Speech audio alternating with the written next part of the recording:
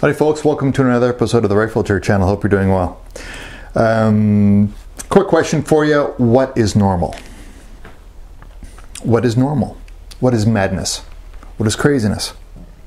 And I'm going to talk a little bit about that today. So if you're born into a crazy place, if you're raised in a crazy place, if you're an adult and your whole life you've lived in a crazy place, that crazy place to you is normal.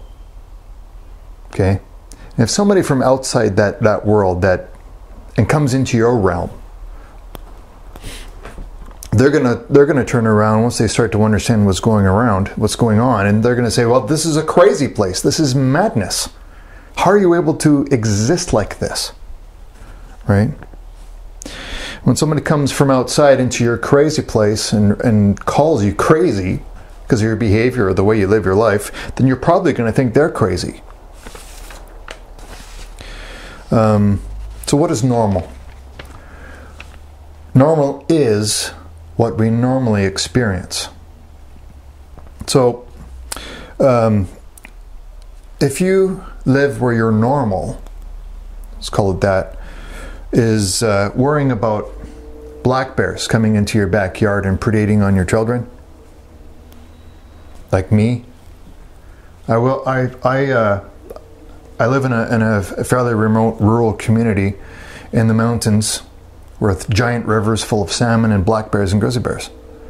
So that is my normal. I have to worry about things like that when my kids go into the backyard and play and run around. I have to worry about predators. Wildlife. Right? That for you might sound crazy. Geez, I wouldn't want to have to live in a place like that. But for me, going into the cities, for example, I said, wow, look at all the homeless people. That's not normal. Look at all the beggars on the streets. For me, that's not normal.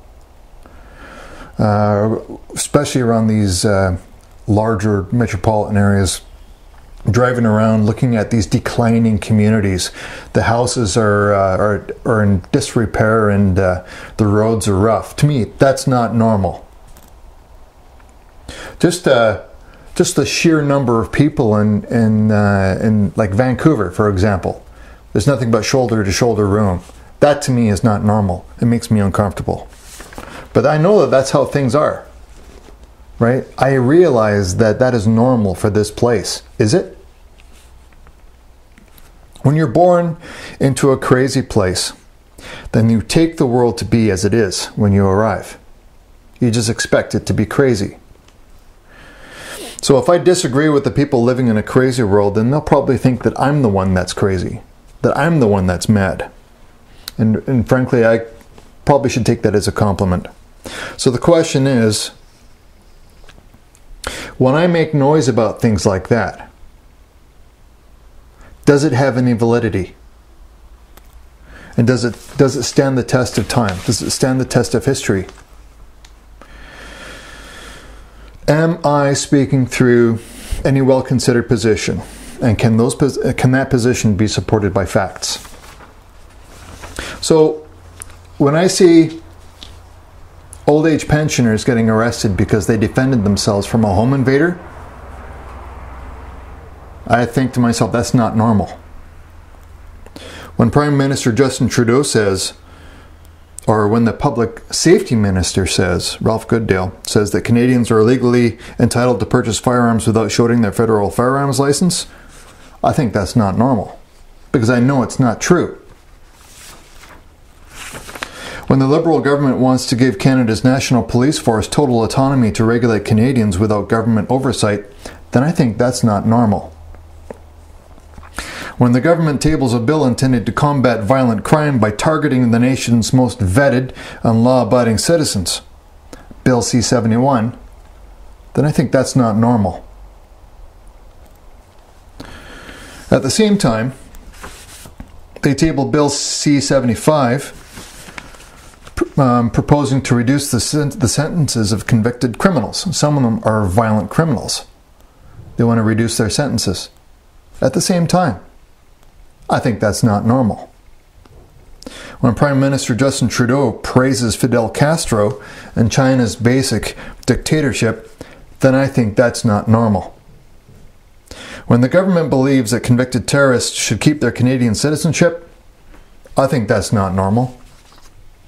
When the Prime Minister refuses to answer questions in the House of Commons, I think that's not normal. When the government welcomes ISIS fighters back to Canada, then I think that's not normal. So I had a huge list of things that I wanted to talk about that kind of follow that general theme. But I don't want to waste too much more of your time. I think essentially what it comes down to is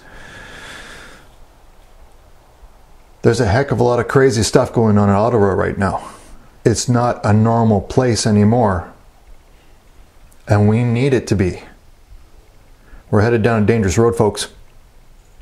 Now, one of the group of people that I feel the most sorry for, to be honest with you, are Liberal members of Parliament. Because they have this, their leadership is taking them in a direction that I know a lot of them are very concerned about. Because they actually are grounded in reality to a certain extent. They are, in many respects, what I would consider to be a normal person. Right? Good sense of normality, morality. Now, those Liberal members of Parliament are in a tricky situation because they're not respected by their own leadership. They're shut out of the conversation, but they're expected to toe the party line. There is a growing consensus amongst Canadians is that the Liberal Party of Canada will not be the next government.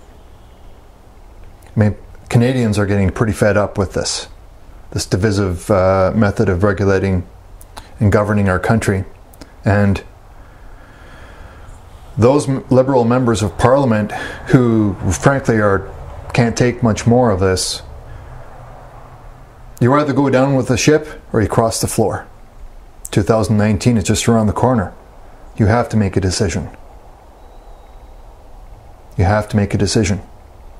Bill C-71 targets the wrong group, and you know that. Bill C-75 lifts up the wrong group, and you know that.